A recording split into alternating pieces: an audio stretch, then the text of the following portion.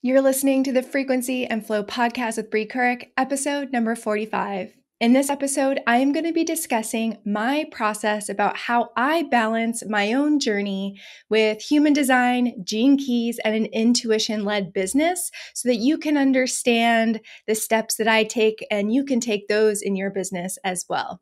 This is the fourth episode in a 4-episode series all about human design and business. So I recommend that you actually start with the very first episode in this series, which aired 3 weeks ago. It's titled The True Purpose of Human Design and Gene Keys in Business, and then listen to the next 2 episodes after that before you listen to this one. If you're all caught up, then let's dive in.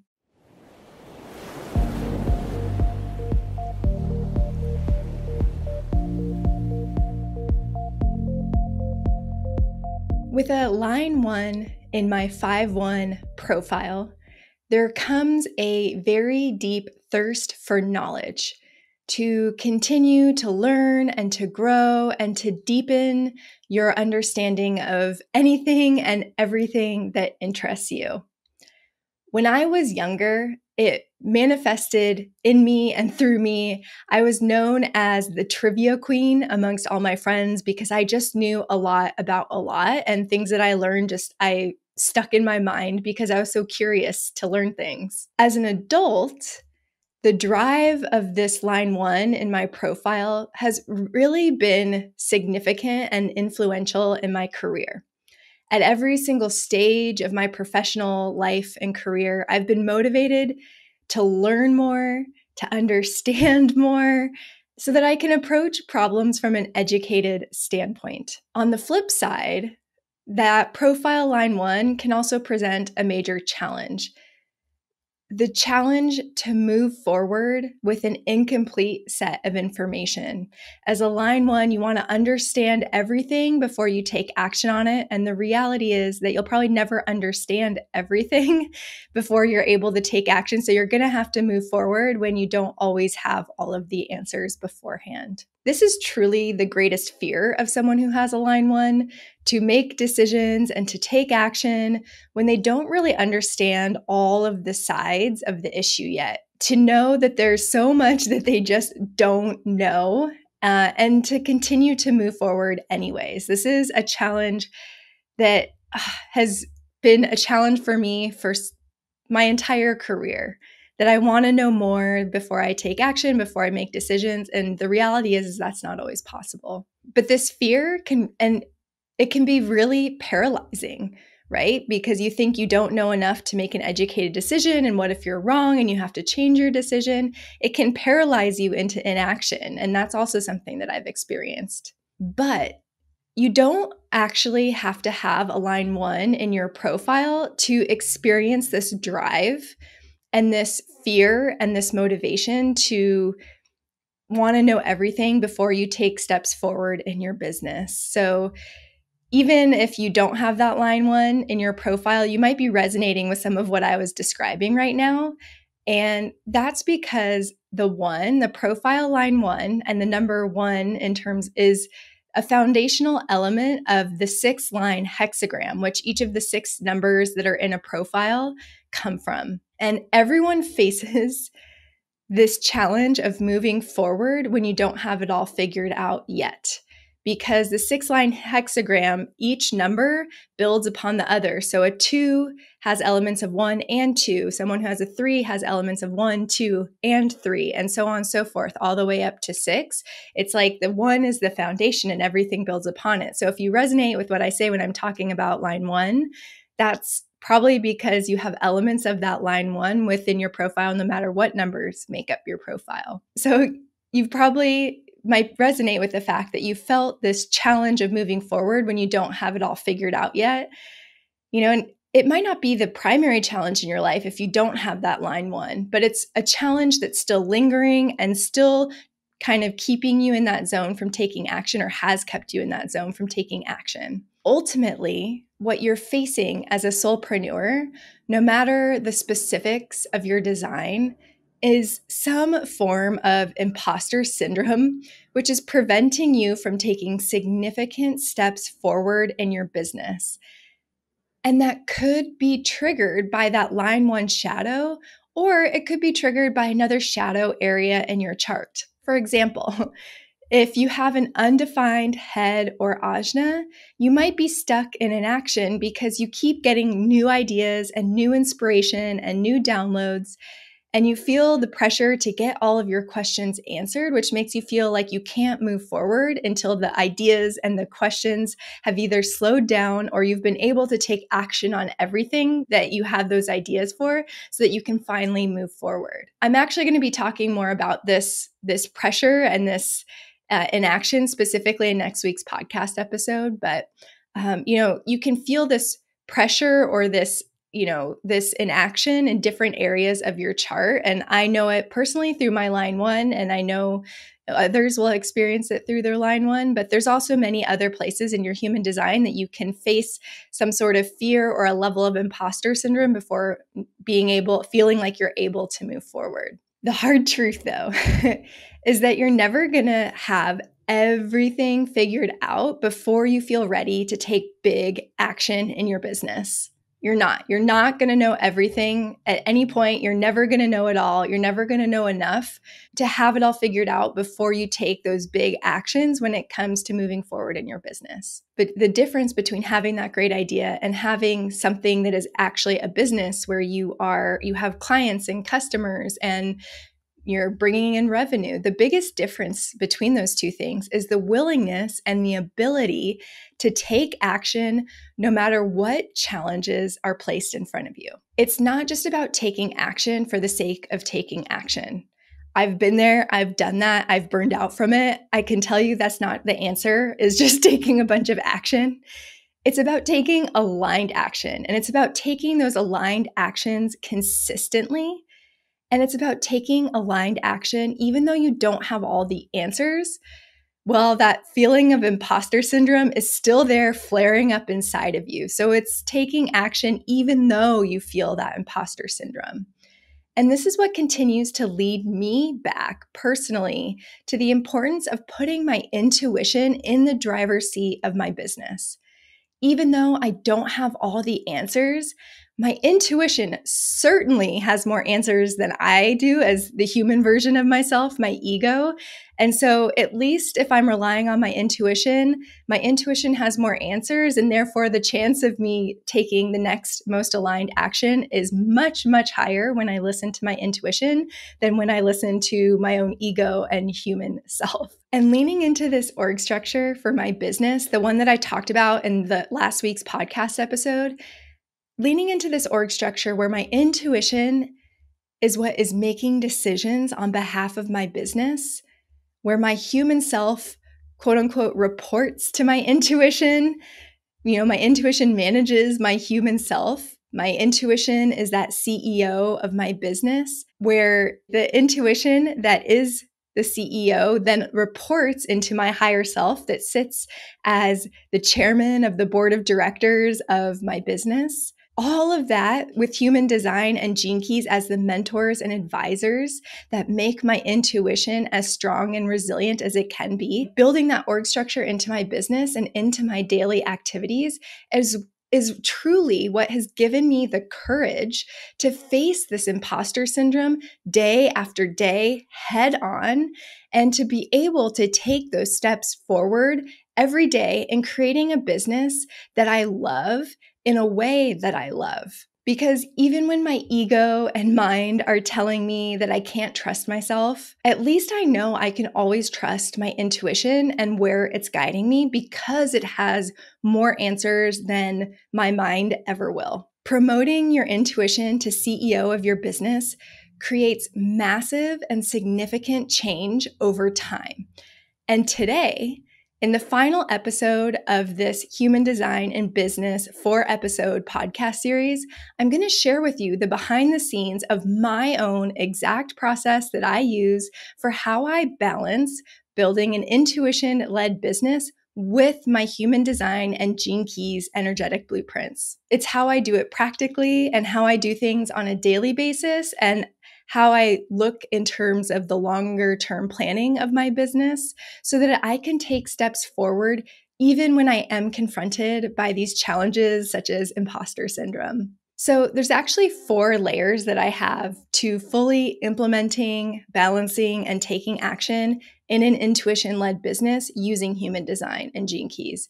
And as I go through them, each layer builds upon the last. It's important to make sure that you have one layer, mastered or implemented, or where it feels somewhat natural for you before you move on to the next. Like these layers build upon each other, just like I was talking about the layers of the 6-line hexagram build upon each other. So the first layer, layer 1, is your intuition, calibration, connection, and recognition.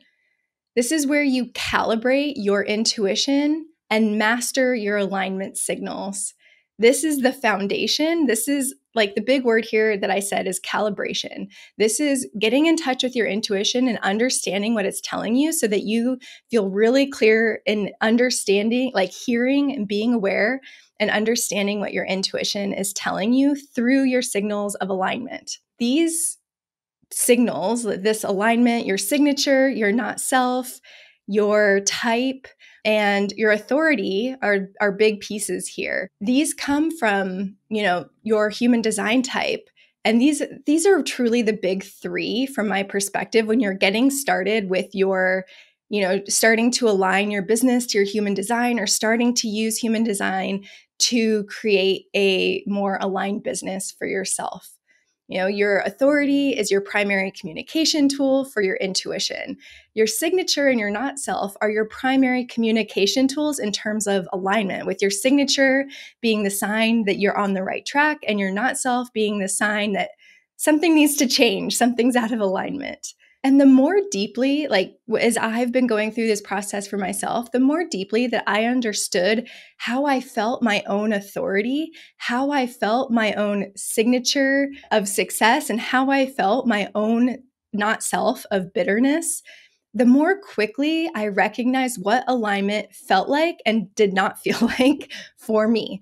And while these words can be true and they connect, depending, every projector has success and has bitterness, but like what I've come to learn in terms of who I coach and who I work with and just in conversations with friends is that even though those words might be the same and they might be the right words, how you personally experience it is different. You can feel things in a different way. And so this first layer is all about getting really clear about how you experience these things and what they're telling you. Once I realized, the more quickly that I realized what alignment felt like for me or didn't feel like for me, it helped me move with so much more agility, so much more ease and flow as all of these feelings and knowings popped up. It made it really easy for me to say, okay, I'm not on the right track right now. Something needs to change. And it helped me get to the answer of what that was so much quicker and so much easier because I knew very easily when my intuition was saying stop or when my intuition was saying, oh, you're definitely on the right track.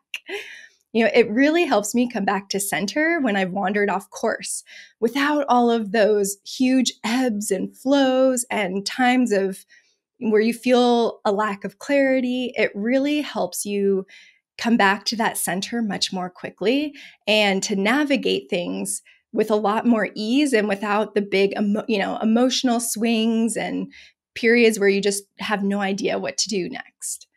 So for this layer, like this is all about really reflecting and getting in touch with yourself. And so I have some calibration questions for you. I want you to think back to when your intuition or your authority made itself known to you, and perhaps you didn't listen, or what happened when you didn't listen. I think I can think back to times in my life, definitely not even related to my business, but times early in my life where I had that splenic knowing and I chose to ignore it. What happened from that? Like I, just kind of thinking through like how I felt it, how I knew it was a knowing, and ultimately why did I choose to ignore it? And getting really clear on that helped me get back more in touch with my own splenic authority. What did it feel like, or what did you experience when your authority, your intuition made itself known, or even your alignment? Think about each of these 3 things, your signature, your not self, and your authority. And it's like, What did you experience? How did you feel it? What were you thinking? What situation were you in? How did you navigate? Once you had that awareness, how did you navigate it? Just getting really clear on that so that you have that awareness when things kind of shift in your own awareness going forward. And I want you to think of a handful of times that you experienced your not self, your sign that you are out of alignment.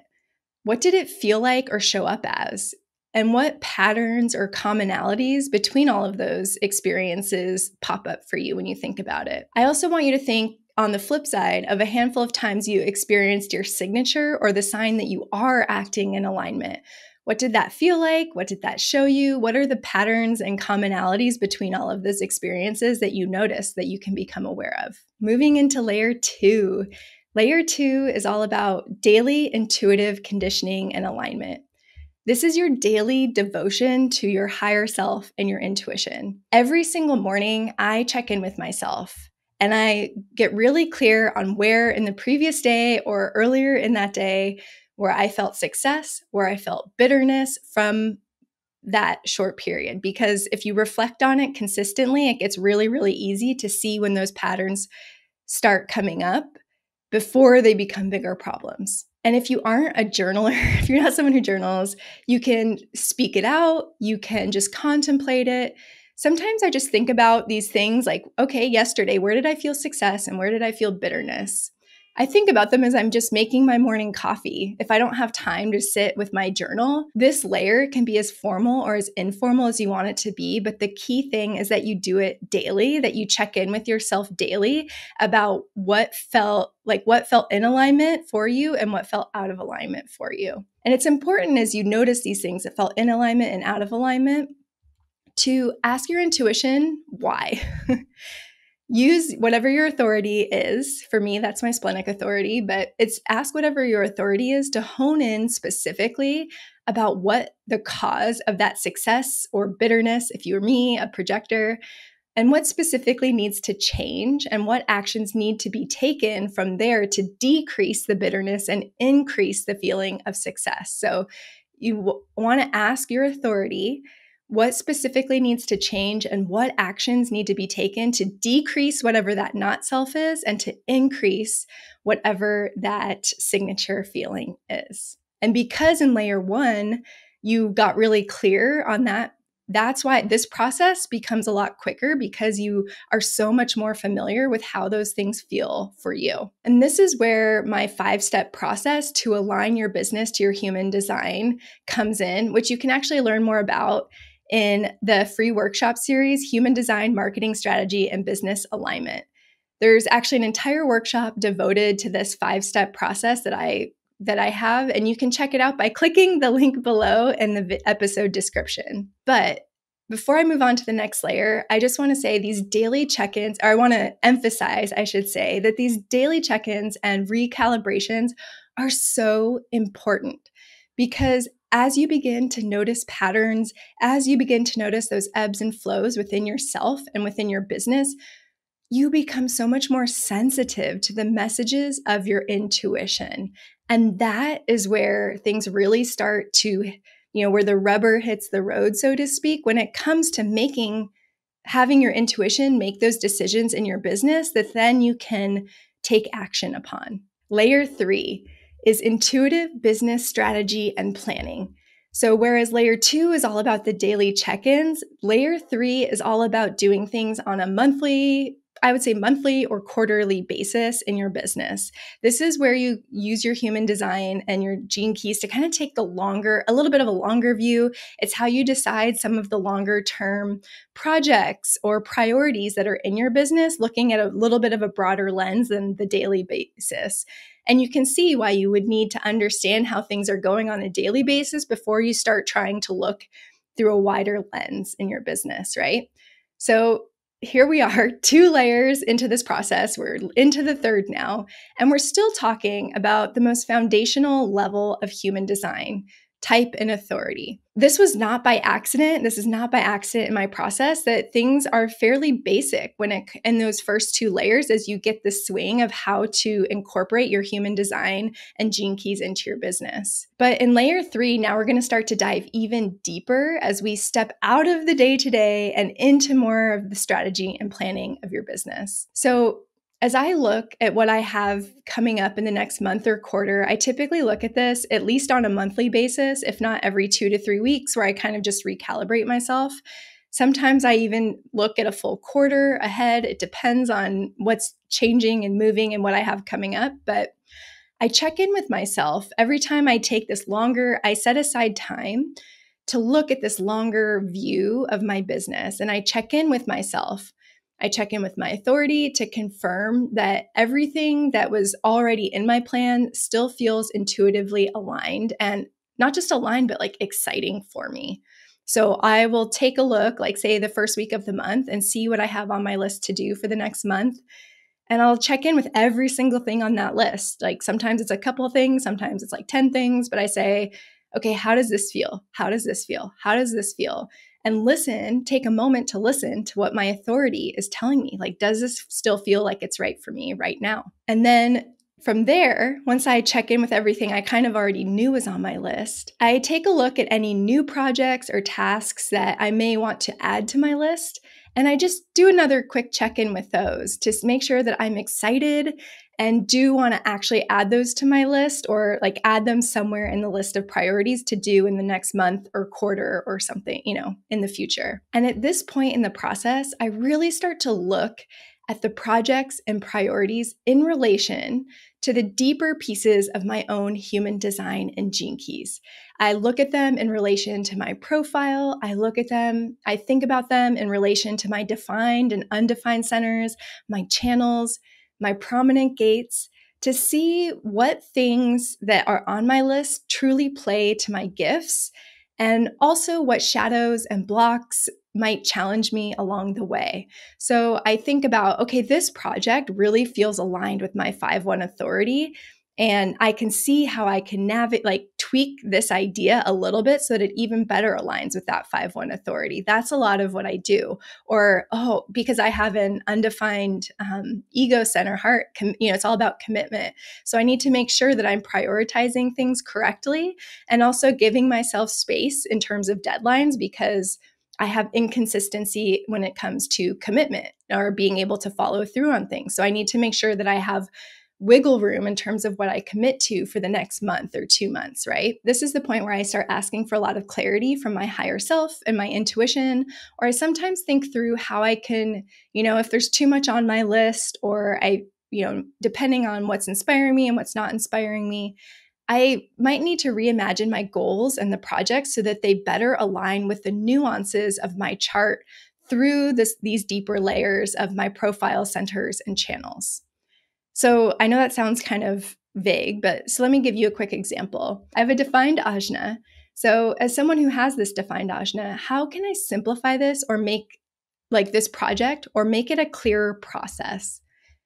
As someone who also, so I'm thinking, how can I make this a framework or a better process? And then as someone who also has that undefined sacral center, how can I take on this bigger project in a way so that I can also manage my energy while I build it? It's like having that balance of how can I simplify and also how can I manage my own energy given some of the shadows that I might face between the defined ajna and the undefined sacral. And I look at these things and more all together. For example, I have the channel of structuring, the 43 and 23. So that really invites me to simplify things even further all the time. So this layer, the third layer here, really helps me get my intuition more involved in what is typically more of a masculine structured process. Business planning's typically more structured, typically more masculine, and it helps me get my intuition more involved. And it brings awareness to the roadblocks that might come up along the way so that my intuition can recognize them before I've gone too far down the wrong road, or the road that's going to make me have to come back, because I end up feeling more of that not self bitterness. Once I kind of go through this process with the projects coming up for the next month or quarter, Once I feel really clear and excited about the plan and the strategy that I've created, my intuition can then delegate the actual doing of all of those projects to my human self and or team members, depending on the stage of your business. Depending on how big your business is, you might be doing everything. So it's more of your intuition delegating to your human self. If you have a team, you might be the middle person who delegates between your intuition and the team. Totally, same process, just might have different people involved. But regardless, at this point, it's really where you create that plan, and you create that plan to get it done, all while staying on track and in alignment through all of the daily check-ins that you're doing from the previous layer. So this is really like a big step where you see the big picture, you get the big projects and tasks and initiatives, you make sure they check in with your alignment, and then your checkpoints along the way go back to those layer 2 daily check-ins. All right, the last layer. This is all about business and brand refinement. And this is something that's ongoing. It's also, for me personally, it's almost like a separate container than these first 3 layers of business alignment. Like I said, the first 3 layers are really about integration into the daily, weekly, monthly, and quarterly operations of your business. And when you have a consistent process for using human design to strengthen your intuition, and allowing your intuition to sit in the driver's seat of how you build and grow your business, this last layer here is a lot less procedural. The first 3 layers are really structured, very procedural. This last layer is a lot more feminine and flowy. So now that all those processes are set in those first 3 layers that I've built into my business, like I said, in this kind of a separate container in my mind, I set aside time in my week to just study whatever is calling my attention from my chart or my gene keys, to just contemplate it on a wider or broader level. How I see it and its patterns in my life, what shadows it brings up, how I can take those lessons and teachings and apply them in my own business. In this layer, I don't think in the structure of my operations because that's already built out. This is a lot more of just contemplating on a broader level, letting my mind run kind of wild and seeing where it takes me and what things along the way pop up that can be refined in the way that my business is run or how I market or how I attract clients. Here's where I allocate a lot of my studies into the gene keys specifically right now, personally in my business. I'm right now really deep into the Venus sequence. And even though the Venus sequence doesn't directly impact my business on a day-to-day basis, studying it is what opens up your heart. Your Venus sequence is all about opening your heart. And so the more that I study it, the more I feel my heart open, and that has indirect benefits for what I do and why I do it in my business and how I can serve my clients better. Maybe as I'm studying it, it gives me a new idea or a new project to add to my list. Maybe it even gives me an idea about how I can better coach, how I can tweak my own marketing and messaging in some way. And it definitely has. As I've been studying it, I can feel how my messaging has become more refined and more specific, but in a good way specific, as I go through this and discover new things about myself. Right now, I'm following a sequence, but at other times I've just picked a certain center or I've played with the transits to help me kind of, just whatever's calling my attention. I have no structure. I have no process for the most part. It's kind of like, what do I feel like studying today? Or what's calling my attention today? And although play and experimentation are part of every single layer of my process, starting from layer 1, 2, 3, and in this one, it's especially important and apparent in this last layer. So it's really about taking what you're playing with or contemplating and just testing it in different places in your business without that structure. Before I wrap up, I just want to refresh on those 4 layers one more time. So the first layer is your intuition, calibration, and foundation building. The second layer are your daily intuitive check-ins, realignments, and recalibrations. The third layer are your monthly and quarterly intuitive strategy and planning processes. And the fourth layer is deeper study and intuitive business and brand refinement. If aligning your business and marketing strategy to your human design is something that's calling to you, then you can take the first steps towards it in my new free workshop series, Human Design, Marketing Strategy, and Business Alignment. The topics that we've discussed in this 4-week Human Design and Business podcast series are just one small component of what's covered in the workshops. The workshop series lays the foundation for creating and implementing an effective marketing strategy using your human design. A marketing strategy that aligns with your unique energy so that you can continue to build, grow, and scale your purpose-driven business with less force, less frustration, and less burnout. You can find the link below in the episode description. And if you liked or resonated with what you heard today, make sure you share this episode with your community, tagging me at Brie Kirk, or leave me a 5-star review on your favorite podcast platform. In the next episode of the Frequency and Flow podcast, I'm going to be discussing how your human design pressure centers impact your business journey, which is the first episode of another new podcast series that I'm going to be doing all about the journey of entrepreneurship and the human design pressure centers. Yes, I'm doing another podcast series immediately after I just wrapped up this one. It's a little crazy, but trust me on this one, you are going to love it. I'll see you there.